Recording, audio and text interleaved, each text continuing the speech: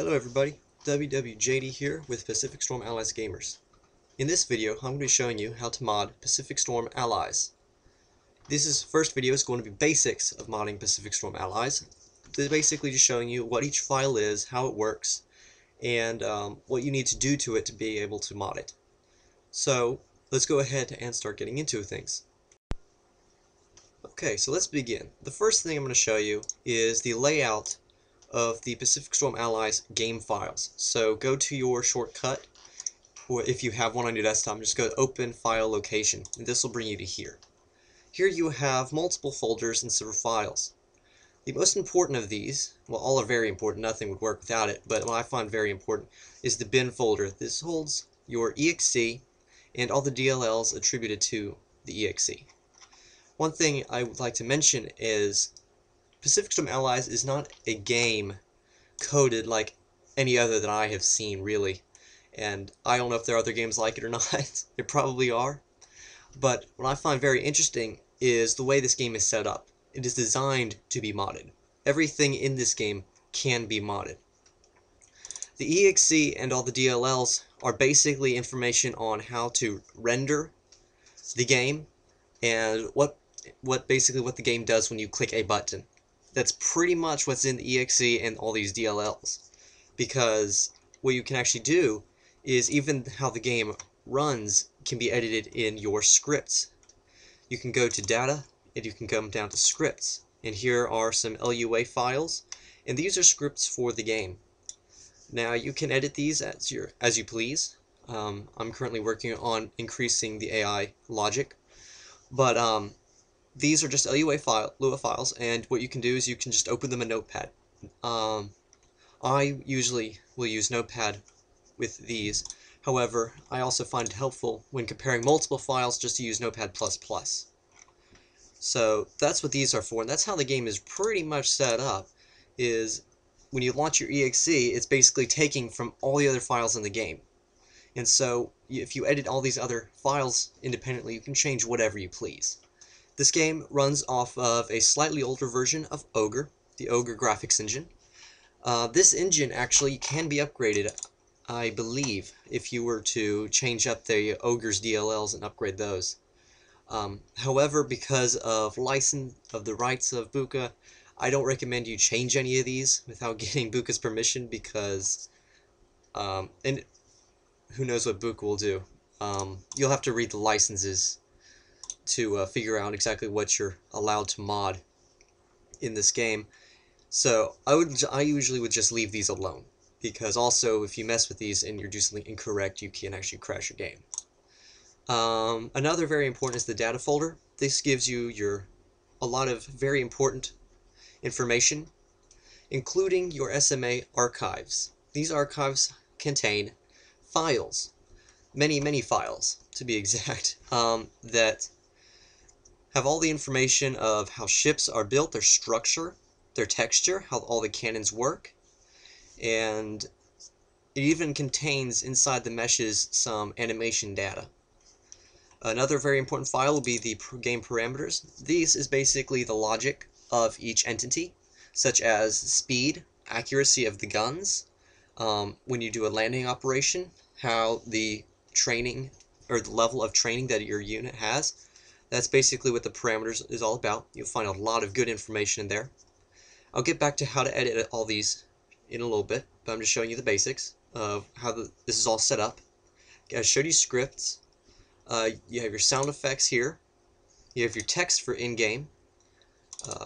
These are just common message texts. The rest of the text is actually in one of these SMA archives. You have this unit is for the missions and multiplayer missions. Your videos by Buka and CDV and all those wonderful people, and information on the zones. So that's how all this is laid out. Now I want to show you next how I lay out my modding group.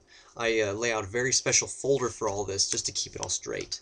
So let me show you this. Okay guys, I'm going to show you how I lay out my Pacific Storm Allies modding folder. So I'm going to go ahead and open it. I actually keep this on an external hard drive, just so I can mod anywhere I am, even if I'm not at my personal computer.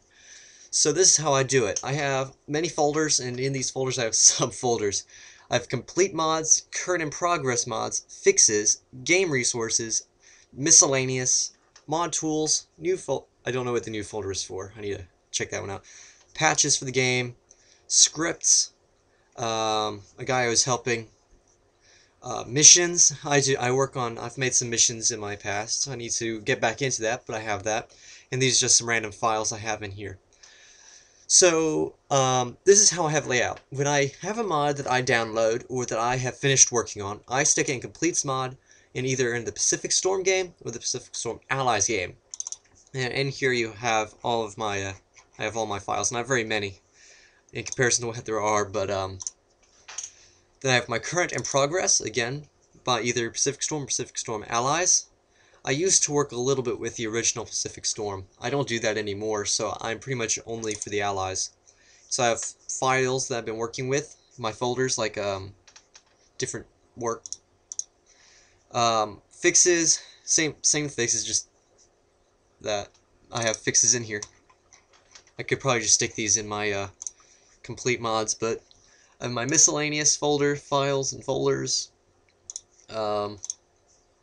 My mod tools. This one I keep. I have this one. This is very nice.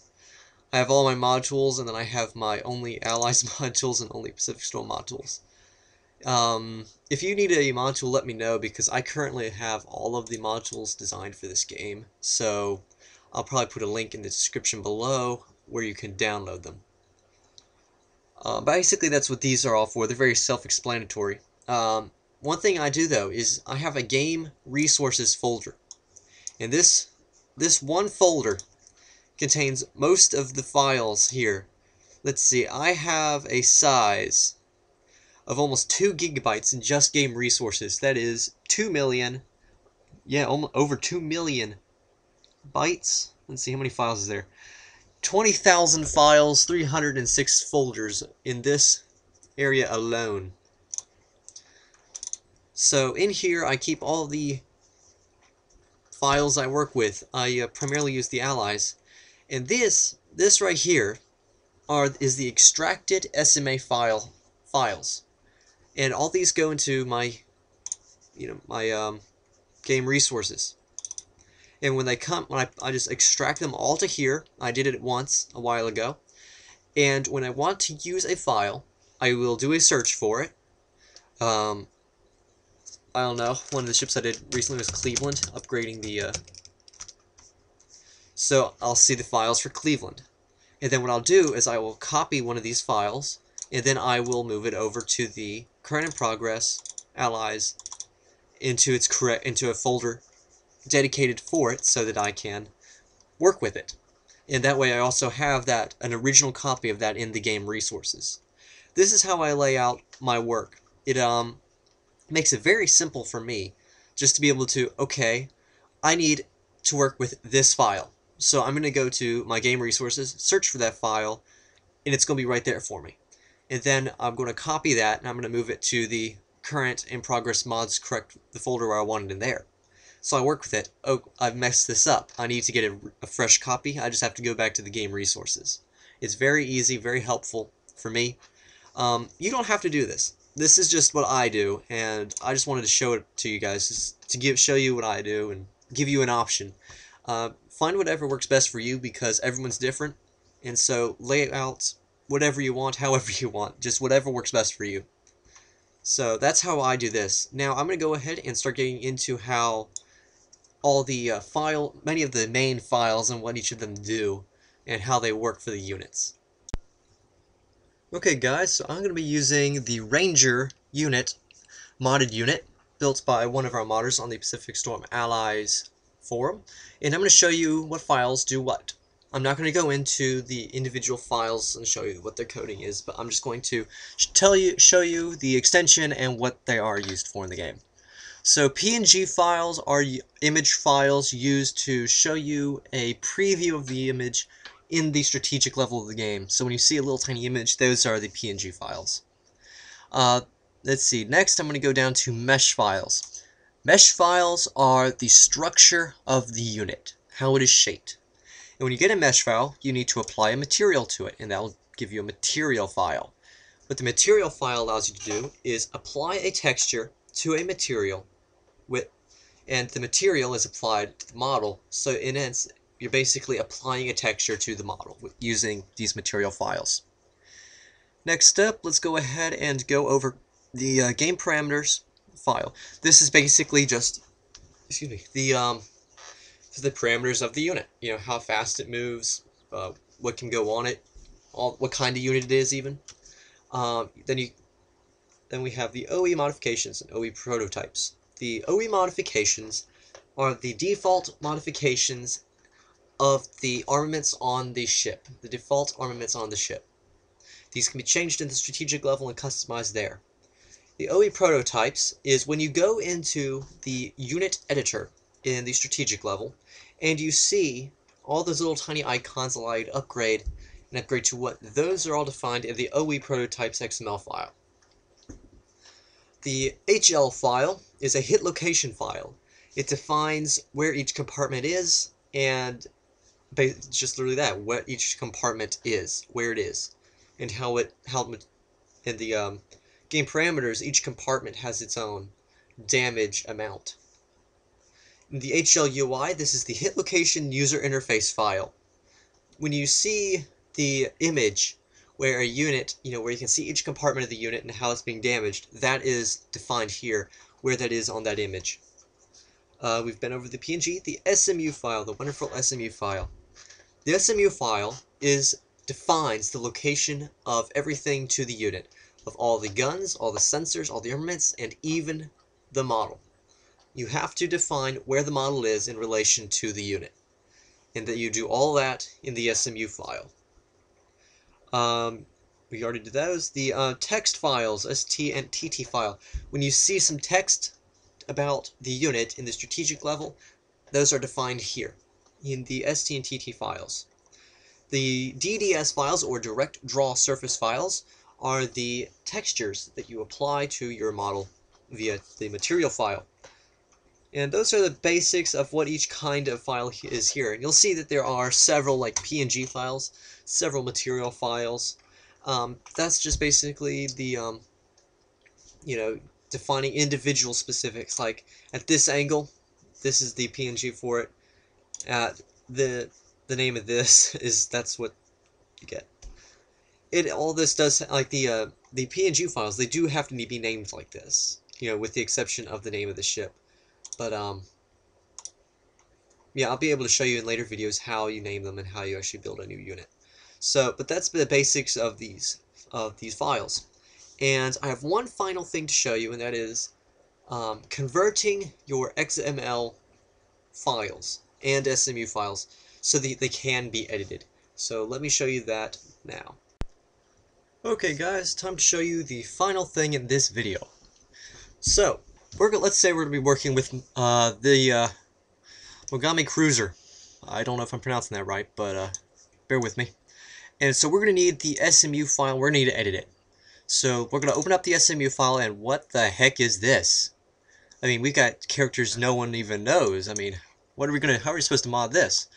Okay, so what you have to do is you'll get this in many of the XML files, SMU files, and pretty much many of the files that you can just edit in a text editor will first show up like this.